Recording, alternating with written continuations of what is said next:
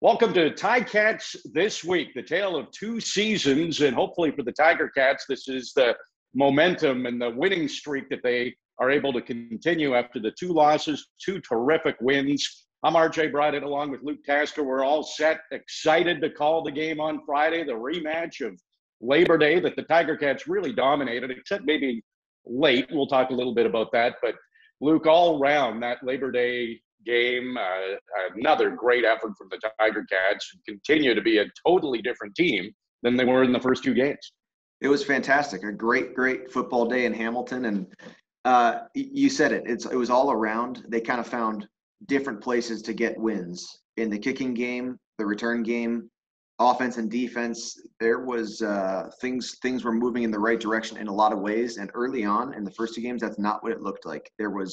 Anytime there was a small win that could have gone either way, it was not going the way that the Ticats would have hoped. And on Monday, things clicked a little bit. It was great to see. This defense is starting to be something that's really, really fun to watch, and it's going to give other teams' offense a lot of problems. You do the math from the first two games to these last two games, and it's significant. There's 10 points fewer allowed on average, and that's not always the defense. Sometimes they're in tough field position, but 10 points fewer, which is terrific. They've allowed almost 100 yards fewer on average over these last two games than they did in the first two. They have the top three players in pass knockdowns with Jamal Roll, Frankie Williams, and Deontay Evans, who won't play. We'll get into that a little more in depth in a moment. But just this defense, Luke, it's been rock solid on every aspect, the secondary, the linebackers, and the line. Absolutely. That was the biggest takeaway from the game. In the Coach O show this week, I mentioned it to Orlando Steinhauer as well. It's the front four, and Labor Day was the first game that they had the four guys who you would probably say, at the beginning of the season, this was the four guys, right? There had been mix-arounds and injuries and whatnot, and they had their four guys in there. But even past the starting four, they've got guys. They've got depth at that position as well, and their run game defense has been really, really outstanding. And and the tale of two seasons, in the first game of the season against Winnipeg, 5 yards was almost a given by the end of that game in any run. There has been no luck. Montreal, Toronto, trying to run the ball against the Ticats, it has been very, very impressive. Jamal Roll, Frankie Williams, Carriel Brooks got a very, very impressive interception in the game. I think that they have an absolutely outstanding secondary right now.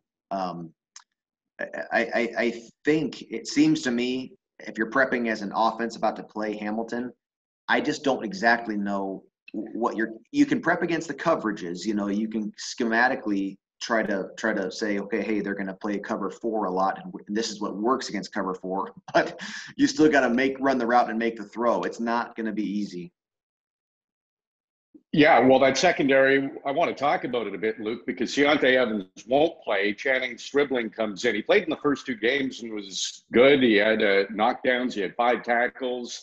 Yeah. So, Deontay Evans is the guy they want in there, but they still have a pretty good guy in Channing Stribling. But on that other side of the secondary, the way Jamal Roll has been playing, and you mentioned Carriel Brooks and that interception, wouldn't you think that the Argos will probably try to test Stribling a little bit in this game? Yeah, I could see that. And the truth of it, I don't know. I think every offensive coordinator is different, and I don't know that a coach is going to change strategy of play calling for that kind of thing. I do think they'll have a short list of plays and say, as the game goes on, we need to run these at some point here. But the Toronto offense is going to be the Toronto offense of last week, I think.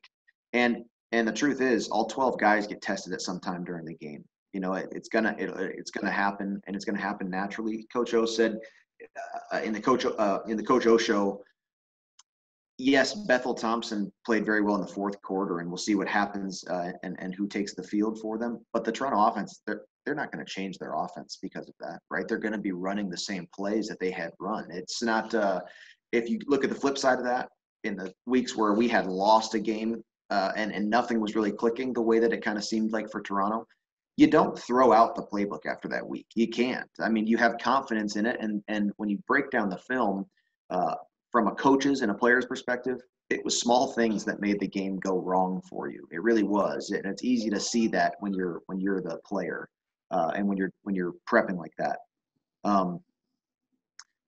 You run your offense, you make the slight adjustments, but it's still the Hamilton defense. One change here or there, it's tough to prep for this team. Yeah, and it was a pretty close game until Frankie Williams got that punt return touchdown that really put the momentum for the Tiger Cats, and he's been wonderful in special teams. He was even asked this week with his good hands if he will play any offense, and he just kind of laughed and said that we got pretty good offensive guys, but if he's called upon, he'd be happy to do it. So that would be something to see him play all three aspects. I don't think we're going to see that on Friday, but what we won't also see, Luke, is Brandon Banks, which is a big blow for the Tiger Cats. He got banged up, hit really hard. I thought he had the touchdown, and thank goodness for you right there beside me. You were able to spot that unfortunately he took a big hit, won't play. So how significant is that for the Tiger Cats? Yeah, not easy to have your best athlete not in the game. Early in the season, we saw a different receiver lineup as well, right? There still are injuries that have, Braylon Addison, most notably, they're still not really operating with the lineup that was intended to be the 2021 lineup at receiver. Tommy Condell is very much so a next man up guy. I mean, you have to be ready to prepare. We saw a couple young receivers make great plays in the game on Labor Day. It just takes a couple more guys doing that. And I will say that Dane has done a good job of spreading the ball around. Speedy is not the only tool in the toolbox, for Dane right now. Costly for sure. I'm not sure. I do think that this team can counter for that, can correct for a guy missing, even though it is such an impactful player like Speedy. Dane Evans, best quarterback efficiency in the CFL through his first two games, so that's terrific. Jalen Acklin, he was the first couple of games, and then Stephen Dunbar Jr. was the star against Montreal, and then Tim White, the star against Toronto. So You're right, they're able to spread it around. How much of that, though, Luke, would be that Speedy B is getting most of the attention or the double teams and opening up these other receivers? I think you're right, and I think it was obvious that Tommy was getting the ball to Speedy in some creative ways last week. They had an incredible number of end around sort of handoffs to wide receivers, waggling in front of Dane's stance in the shotgun.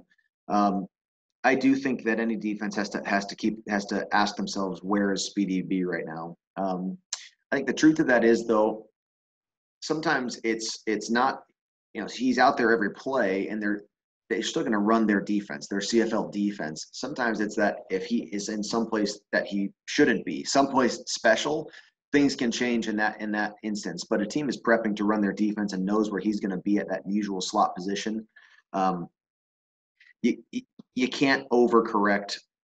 You can't go too aggressive with overcorrecting to one player. There's a bunch of professional men out there, and they can all score a touchdown, at any time. I think that I do think what I'm expecting to see is an increased amount of spreading that ball around. I love to see David Unger get a few passes on the way outside of the field, because it is lonely out there sometimes. And so, there's games that go by and it's like, oh my goodness, like, you're just you're running clearing out go routes, and you're doing your job and you're blocking on runs, but the ball just never makes it out that far. And when an offense can recognize that and do that, especially early on in a game, it widens everything out. It takes a little bit of the weight off of that box and off of those slot players on the inside. And filling in for Brandon Banks will be Poppy White. He played against Saskatchewan, had a catch for 18 yards, had a rush for 12 yards. So it seems all these receivers are getting rush yards too, just trying to change things up and give different looks. Big topic coming into this, and I know you talked about it with Andy Fandus on the Task and Two show on the Ticats Audio Network. but the turnaround, like 3 days off in between, not really off, really 1 day off, and then practice, walk through, and you have the game again. A lot of the Tiger Cats players were talking about it, and most have never experienced a tight turnaround like that. What's your experience with that? And do you see any advantage either way? I guess both teams have to go through it. So I remember when I came up halfway through 2013, my actually first experience with that CFL schedule and some of the things that are unique to football outside of Canada was a long week. So we went from like a Friday to like the following Sunday night or something like that, and that was also strange because it's really these guys come out of an NCAA and it's all Saturdays, or some guys may bounce into NFL camps and stuff, and you get mostly Sunday schedule, and so it is very strange. And then the flip side of that, what we have this week in the short week, I mean, it just doesn't even, it feels like this is what, basketball and hockey, and like, this is not really a football thing. And it's even more so that because it's the same team twice, that's also sort of unique. Certainly to college football, that's, you play a team once a year, and you're not going to see them until next season, right? And very different up here. I love the mental prep of a short week like this. So all you have to do, you're not, at least for me, I was just watching this game.